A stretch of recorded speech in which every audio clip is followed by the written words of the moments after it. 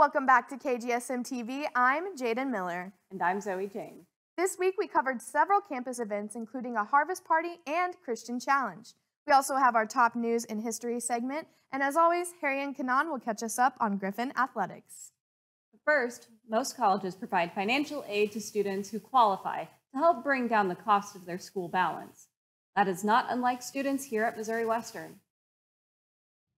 But for some students, the financial aid does not cover enough. Many students still end up taking out loans to help pay for the remainder of their tuition costs. A lot of students also work full-time jobs simultaneously just to help pay the bills for their education and cost of living. Oftentimes, that can take away from their social life at college. Here's what a few students had to say about it. I feel like, me personally, that they need to have like different, I'm not gonna say rules and regulations for different people, but like certain people should get more. For instance, I am a first generation college student. So, I feel like I should get a little more financial aid because I feel like it doesn't cover much. When I lived on campus, I had to pay at least $2,000 a semester out of pocket. So I moved off, and now I just have to take out more loans in order to pay my remaining balance. So since I've been here for 4 years, financial aid has been like with me all my 4 years of college, so it's helped a lot, but it doesn't like take up as much tuition, so there's still much left over that I have to pay, but it's just kind of another thing to boost me up. I feel like it really does. Like, I couldn't go out, like I was always working. After class, go to work. No free time. I feel like it helped like just a little bit because it also depends on who parent also files for your financial aid, like who helps it out, like who parents on your financial aid. So I feel like if I didn't make as much or my mom didn't make as much, maybe I would have got more in financial aid. So it was kind of like, just depends on your income. So I wish it wasn't income based, it was more trying to help the student. Well, I have an off-campus job, and normally I'll take out a little loan to help me pay with some of it, or I'll just use my paychecks and save up and then pay at the end of the month. For more information on Missouri Western's financial aid program, you can visit the financial aid office in Eder Hall, room 103. Alpha Gamma Delta held their annual harvest party on Sunday, November 13th. Alumni and current members got the chance to reconnect with each other over some delicious food, beverages, and good company. There were many smiling faces in attendance. So the event tonight is for all members and all alumni of Alpha Gamma Delta. We come together and just celebrate being part of this wonderful organization with food and games and friends, obviously. I like to see it as like a big party where our past members and active members all come together and just have like a big potluck and play games and reconnect or meet new members that like we haven't met before. That looked like a really good time. To see more from Alpha Gamma Delta, you can follow them on Instagram at MWSU_AlphaGam. Earlier this week, Missouri Western held an event on campus called Whose Idea Was This? Analysis to Understand Science Discourse, hosted by the Tri Beta organization. There was a guest speaker at the event, of whom was a Missouri Western alumni and former Tri Beta member. Dr. Brock Couch has come back to Missouri Western to share some important information with the students and members of Tri Beta about what he's learned in his career so far. So we have a guest speaker, Dr. Couch. He's a MWSU alumni, and he also used to be a part of Tri Beta, which is the organization that's hosting this event. And he recently got his PhD, so he's presenting like the research he did in grad school. And then he's also going to like talk about some grad school to us for any students who are interested in going to grad school. Well, he reached out to us first, actually. Okay. He reached out saying that, he's interested in presenting to us. And for us, of course, like it's a great opportunity to have, especially an alumnus to come over and tell us about his, experience after graduating from here. So, I think one thing is I think like just him presenting his research in general would be like very informative and interesting for a lot of people. Also, it kind of gives them an idea of like what goes on, after graduating, you know, like different things you could do. And he was also going to tell us about, you know, his experience in grad school a little bit. Yeah. So I got a degree in biology with a concentration in zoology, and then I also did a degree in wildlife conservation and management in 2015. Absolutely. So I got a lot of research experience around specifically working with amphibians, so frogs and salamanders. And so I went into my master's kind of starting out with that, and I transitioned into finishing with like macroinvertebrate stuff. And while I was there, you know, I was thinking like, oh, is this the right thing for me? This is what I want to do, you know, one of those life choice decisions. And I thought, you know, I'm more interested in understanding how to get science out to people. Yeah, absolutely. So my research centers around understanding science discourse. And so how I do that is something through network analysis. So we're familiar with social networks, right? We've seen little dots and connected by lines, you know, on Facebook. If that's still a thing anymore, and I'm aging myself here. But you know, it's something where really that gives us a view into how people are talking to each other and who's talking to each other. And so within a classroom, that becomes vital. For more information on upcoming events for Tri Beta's organization, you can follow them on Instagram at MWSU_Tri Beta. We'll be right back after this break.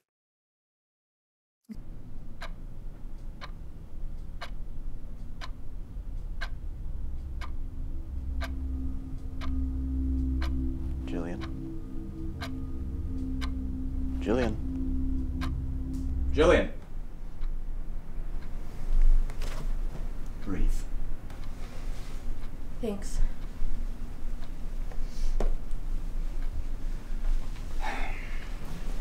Jillian, how often do you relive this night? Constantly. He was my best friend, and now I'm all alone. I understand how it can feel when you lose someone so important like that. I want you to think hard on this one for me. Do you have a support system? Oh, I'm so sorry. I forgot this was today. I'll be out in just a second.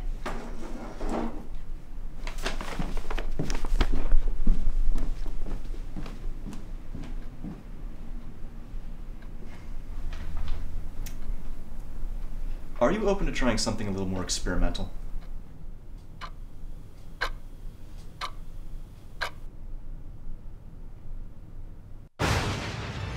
Tonight on Mr. Mummy's Horathon, killer dolls strike in Blood Buddy. Then there's no whisper within the woods. And finally, these kids are on thin ice with this Scully in Wednesday, the 27th. You won't want to miss out, for that would be a grave mistake.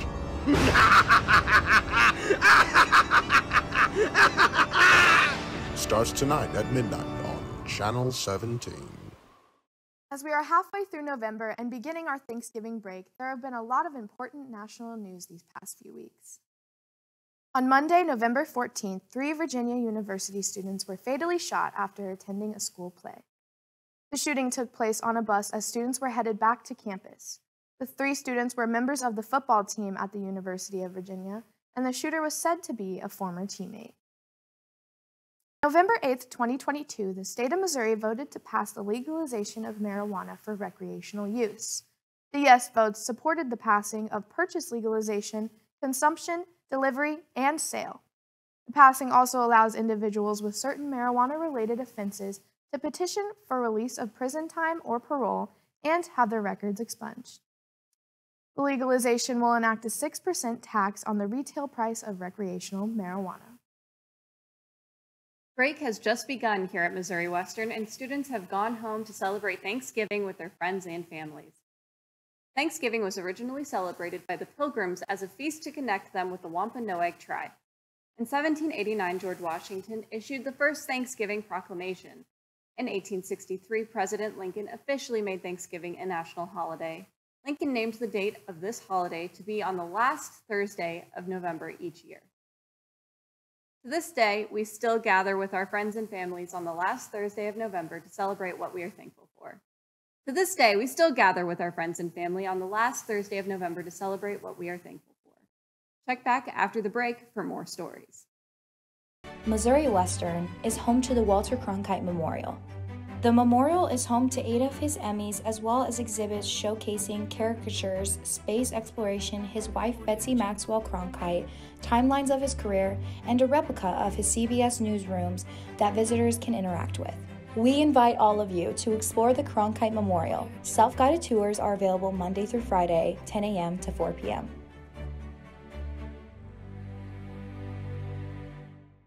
The Missouri Department of Conservation is located on Missouri Western's campus at 701 James McCarthy Drive. All you have to do is open the door and walk in. Once in, you will see all the sorts of animals, live animals, and rawr.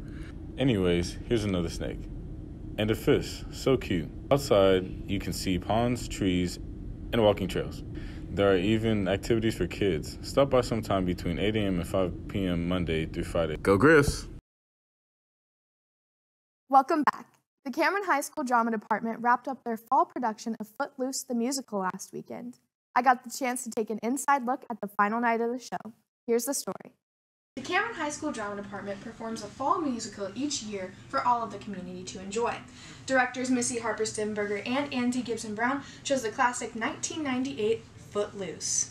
Footloose is the story of Ren McCormick, a teenage boy from Chicago, and his mother moving to the small town of Beaumont after his father abandons them. Upon their arrival, Ren is horrified to hear the town has outlawed dancing, and from there, the craziness ensues. The drama club began practices in August and continued to practice every day up until show night. Leads Matthew Meyer and Allison Brown say that finally performing for the community was well worth the hard work. This year we've been through a lot, like as a cast together, and we've really grown together. And I think over the last 3 nights we've done like a lot of amazing things, and so it's kind of just crazy that it's over now. The musical was held on November 10th, 11th, and 12th, with the doors opening at 6 and show beginning at 7. Tickets were sold for $10 online.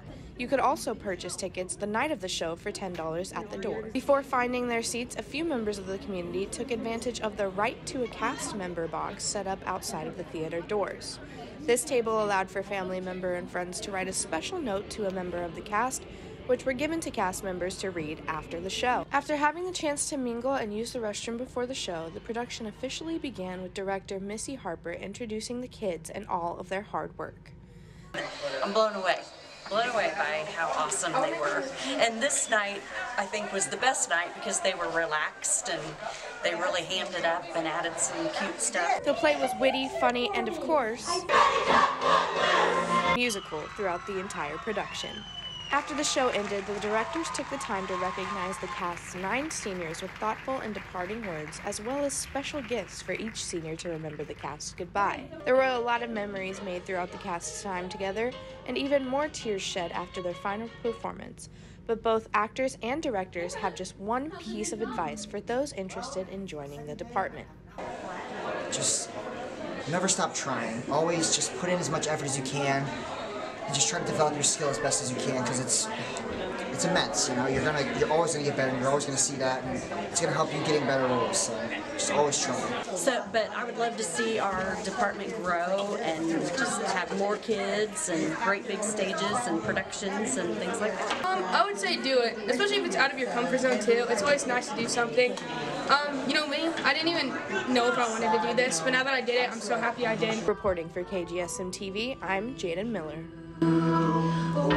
If you would like to see more from the department, you can find their community Facebook page at Cameron High Drama Department. Today we want to shed some light on one of many Missouri Western organizations. Christian Challenge is a Baptist-affiliated organization that meets across Mitchell Avenue at 6 p.m. on Thursdays. All members of the Missouri Western community are welcome to attend to enjoy the food and good hospitality. So we meet at 6, and then from 6 to 7 we have a free meal, pizza, and it's provided by local churches. And then after that we usually start shifting into more of a worship setting. We do worship, and then our leader Paul does a sermon, and then we do probably one more worship song and then hang out afterwards. Usually after we'll play some form of ping pong. If it's warm enough, we'll go outside, play a volleyball game or something. We have sometimes different speakers come from other areas too, not just Paul, for missions and different focuses and stuff like that. It's a fun time, really. Like, I was nervous my first time, and I brought a friend and stood by him the whole time. Then after that, you meet so many people, and it's like a great opportunity to like make friends that you'll see later in classes. So it's in general a fun time. It's good people, really welcoming. You walk in, everybody's like, "How are you doing? What's your major?" Yeah. I feel like I didn't know a lot of people in college, and so coming here was like a great way for me to meet new people in a safe environment. It's a great time, and also like knowing that there's so many different people that I get to meet here, and it's not just the same, like they're a Christian to you, they're a non-Christian to you, they're, everybody. It's a good time. If you are interested in learning more, follow them on Facebook or Instagram at MWSU Challenge. In true KGSM fashion, our reporter Reese Payne asked students this week what their plans are for Thanksgiving break. Here's what he learned. All right, so we're here on campus today, checking out what people's Thanksgiving break plans are, and gonna see if they're gonna buy things for Black Friday this year. All right, so I'm here with Jamal. So, what are your plans over Thanksgiving break? Go home and eat as much food as possible. Eat as much food, or are you a ham or a turkey kind of guy? Both. I need it all. Eat it all. He's the whole table on Thanksgiving. You got any Black Friday shopping plans? Yeah, man. You know, Black Friday, you know, I get my Christmas shopping. Man. Christmas shopping. So I already know what I'm got going on. You heard the man here. Get it cheap. Full of business attire. All right, I'm here with Mason. Mason, what are your Thanksgiving plans? I'm gonna probably go down to Arkansas with my family and have a great big dinner. You gonna watch any football, play any games? Oh, yeah, or? we're gonna definitely play some Thanksgiving football and watch some Thanksgiving football. Just have a big one. Great to hear it. Thank you, Mason. Yeah, thank you. I'm here with Shelby. Shelby, what are your plans for Thanksgiving break this year? So for Thanksgiving, I plan on spending time with my 18-month-old daughter. Okay. And then I'm going to probably go eat lots and lots of food until I can't take it anymore with my family. Do you have any Black Friday shopping plans? Oh dear. Yes, because luckily I have a babysitter. So I plan on going as soon as the crack of dawn happens and going and knocking out my Black Friday stuff. Best way to do it. Thank you, Shelby. Yeah, no problem. All right, I'm here with Evan Williams. Evan, what are your Thanksgiving plans for this year? I'm going back to Lindenwood University to see my girlfriend. Back to St. Louis at Lindenwood. What are you eating on? Are you a ham or a turkey kind of guy on Thanksgiving? Turkey, for sure. Well, Evan, thank you. Coop, what are your plans for Thanksgiving break this year? I'm chilling with my peoples, bro. It's the time with them. What you eating on? You a ham or a turkey kind of guy? I'm turkey. Ham pork, ain't it? Yeah, I don't eat pork. Yeah, I'm gonna be doing that. You gonna rob the stores on Black Friday deals? You gonna go out there and buy a bunch of stuff? I'm broke. I ain't gonna be buying nothing. I'll be playing that video game though. I'm with you. All right, thank you, Coop. All right, my boy. Nice. All right, I'm here with Chloe. Chloe, what are your Thanksgiving break plans? Thanksgiving break, I'll be at work majority. I'm trying to go out of town for New Year's, so I'm just gonna sacrifice my Thanksgiving to go out of town for New Year's. Make that money. Yeah. You gonna go Black Friday shopping at all? Probably online. I'm trying to buy a lot of stuff. So yeah, I just bought a new phone, so okay. I'm trying to do a little shopping. All right, thank you, Chloe. Thank you. That's all. I'm here with Dr. Brett Bruner. What are your Thanksgiving break plans this year? I'm excited to host Thanksgiving for my family and bring them all to St. Joseph. Okay, nice. Are you a ham or a turkey kind of guy? I am definitely a ham person. Ham, okay. That's the first ham we've had today. And do you have any Black Friday shopping plans for a break? I'm not usually a Black Friday shopper. Whatever is still out of like the Friday afternoon, that may be what I'm destined to find. Gotcha. Thank you. Absolutely. Whenever you're ready. Reporting for KGSM-TV, Reese Payne. Seems like Missouri Western can't wait to be on break. I know we're all excited for some relaxation next week. Harry and Kanan will have sports after the break. We'll be right back.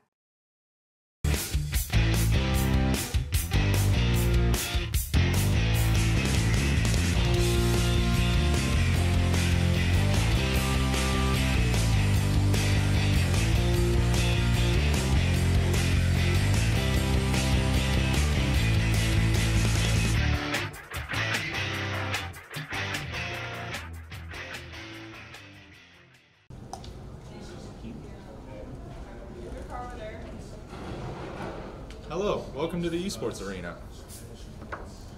Thank you. Thank you. Thank you. Oh, so you're just letting everyone in? Yeah. Looking for a place to hang out, game, or just relax? The Griffin Esports Arena is open to all students. Head on over today.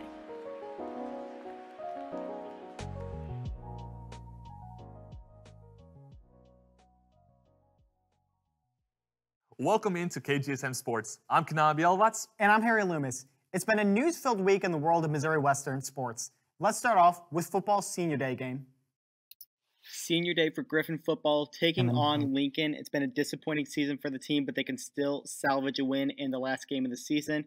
Take you to the first quarter. You're going to be hearing a lot about this guy. Titus McCoy breaks off a run to the right side. He's going to get about 60 on this play before taken down just before the 20. Later on the drive, he'll finish it off himself. Stutter steps, rolls to the right, and tucks it in for 7. Griffins take the lead. Second quarter now. Reagan Jones is going to keep this one himself. Fakes everyone out, including the cameraman. Stiff arms a guy, and he is out of there. Touchdown Griffins. What a play by the quarterback. And the Griffins will go up 14. Fourth quarter now. It was a Titus McCoy show. This is his 5th touchdown of the day. 298 yards, and he's going to count it up. 1, 2, 3, 4, 5. An incredible send-off for the senior as the Griffins would close out the 2022 season with a 41-0 win. To be honest, it's all the O-line. They make the holes. I just make the right cut, and today it worked in my favor, the O-line. It's easy running through a line if you're not getting touched. So we always know, he's been here for a long time. He's battled. The cool thing about it is that the kid never quits. He just keeps battling and battling. He's had so many just negative things that's happened. He's had quite a few injuries here and there that's just kind of kept him back from being able to push for that starting role and to get in there and play a bunch. Reporting for KGSM-TV, I'm Harry Loomis. One day after the win, the school announced that head coach Matt Williamson will not return to the program next year. Through 6 seasons as head coach, the former Griffin compiled a 31-26 record, highlighted by back-to-back wins in the Live United Bowl in 2018 and 2019. Missouri Western Director of Athletics Andrew Carter released a statement to GoGriffins.com that said this: "After careful evaluation, we have determined that a new direction was needed to help secure the future success of the program. We appreciate the service, commitment, and dedication that Matt, his family, and coaching staff have given to Missouri Western. A national search for the team's new head coach is underway." Men's basketball started off their season with a big win in the Hilliard Classic, defeating Minnesota Crookston in 81-76 in overtime. The question is, though, could they make it 2 in a row?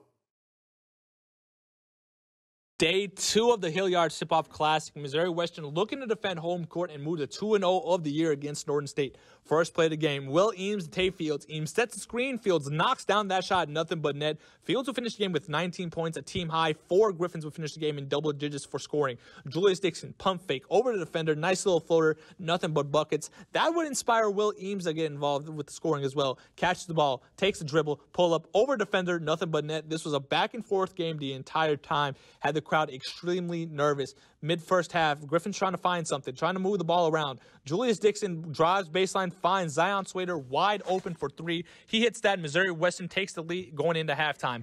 But second half, all Norton State. Norton State trying to get something going, but Josh Dilling wide open. He hits that 3. Missouri Western looking for an energy source, and they find it off a Julius Dixon fast break slam. Missouri Western down by 6, 3 minutes left to play, but the Wolves would come alive. Sam Maston right here switches off a Zion Swader, gets J.C. Anthony in an uncomfortable situation, knocks down that 3. Maston would finish the game with 24 points. Missouri Western takes a timeout, falls to Norton State 68-57.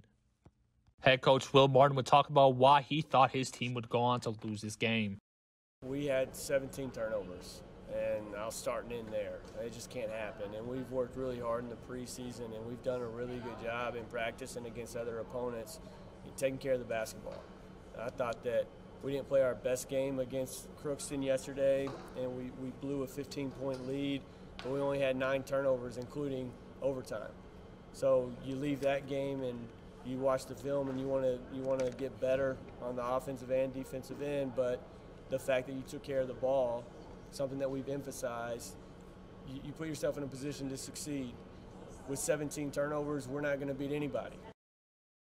Since taking on Norton State, Missouri Western dropped another game against Oklahoma Baptist. Despite being up 39-33 going into halftime, the Griffins were outscored in the second half 43-28. Reese Glover led Missouri Western in scoring with 18 points, going 6 for 11 beyond the arc. Coming into this week, Missouri Western women's basketball hadn't tipped off at Looney since February 19th. At that point in time, no one could have predicted the historic postseason run the Griffins would have enjoyed. Now, 9 months later, Most of that Central Regional Championship team is still here, and the team's expectations and standard are that much higher. Home opener for Griffin women's basketball taking on Truman, and it was a historic night honoring last year's Elite 8 squad. Let's take it to the first quarter. Gracie Stugart with a nice overhead pass to Hannah Bellinger. Corner three is good, and the Truman Bulldogs would go up early. Later on, you are not seeing double. Stugart again finds Bellinger at the exact same spot, exact same result. She had 25 points on the day, but later on, Griffins would get going. Alyssa Bonilla in the corner is going to find Brianna Budget's three-pointer is good. Get used to hearing that, ladies and gentlemen. Later on now, Budgets finds Mary Fultz at the top of the key. Her long two is good. Really fast pace to this game early on in the first quarter. Second quarter now, Caden Cobb at the corner fakes his shot. Budgets fakes a shot as well to the rim. Just silky smooth from the junior. Later on, look at this pass. Alyssa Bonilla, no look to Mary Fultz. Count it and the foul. Fultz had a great game in this one. Now get used to me saying this name. Johnny Gonzalez, that's why. Pulls up the three. Just another wrinkle to this explosive offense. She's going to go to the right side here. She's looking to make an impact just like Abby Bala. Bang, three-pointer is good, and the Griffs are buzzing in this one. Now Griffs on defense. Connie Clark, undersized, but it doesn't matter. She's going to get the steal and in transition. Lays it up and in. She had 12 points in this one, but the star of the game was Brianna Budgets. To the rim, slicing and dicing. 26 points on the day for Budgets, and what a way to start off the home slate for Griffin women's basketball. Ring that bell. Griffins win it 81-72. What a fun night at Looney. And that's all for sports. We'll wrap up the show after this. A leading problem I've faced is a misunderstanding on the part of students of the importance of academic advising. They miss appointments. They don't make appointments. But what's most disappointing is when they come unprepared. Give me a student with a plan in their head, or better yet, on paper. We could talk about their interests, not just about their classes. We could discuss internships, classwork, grad programs. It would open the door to what advising is truly about. Can I help you? But instead, they come to me in a panic when they need to register because— I need to talk to you. I was trying to register for my classes, but it wouldn't let me do it because I need my PIN, and I haven't had time to set up an advising, so I don't even know what classes I need to take, so I just signed up for a bunch of random ones, and I'm going to drop them later. So can I have my PIN real fast? Because I'm still logged into a computer in the lab.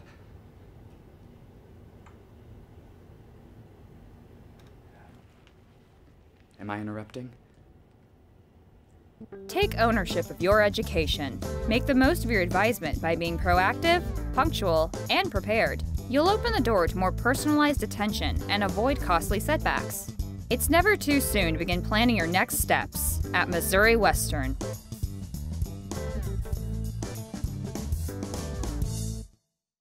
With only 2 shows left for KGSM-TV this semester, we would like to invite anyone interested in anchoring to auditions. If you are looking for your shot to anchor on camera, you must enroll in the Griffin Media JLU 311 course. To sign up for anchor auditions, email our show director, Maddie Spath, at mspath@missouriwestern.edu.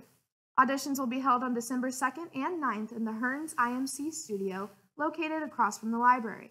There is no preparation required, and a script will be provided for you to read on camera. The 2021-2022 yearbook is in. Ariane Boma's theme is Rising from the Ashes, where we reflect on a year transitioning out of the pandemic. Pick up your yearbook in Eater 222 between 8 a.m. and 4:30 p.m., Monday through Friday. If you haven't purchased your copy, scan the QR code on the screen to secure yours. Orders for the 2022-2023 yearbook are also open. Editor-in-Chief Hannah Owens' theme is Perspectives. Her goal is to show Missouri Western's diversity.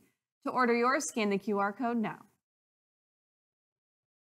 Coming up on KGSM-TV, we will be providing more in-depth stories regarding the legalization of recreational marijuana in Missouri and discussing preparation for finals. And Kanan and I will be filling you in on the world of Griffin basketball. To keep up with everything in Missouri Western news, follow us on Facebook and YouTube at KGSM-TV. We will see you next time, and have a happy Thanksgiving, everyone.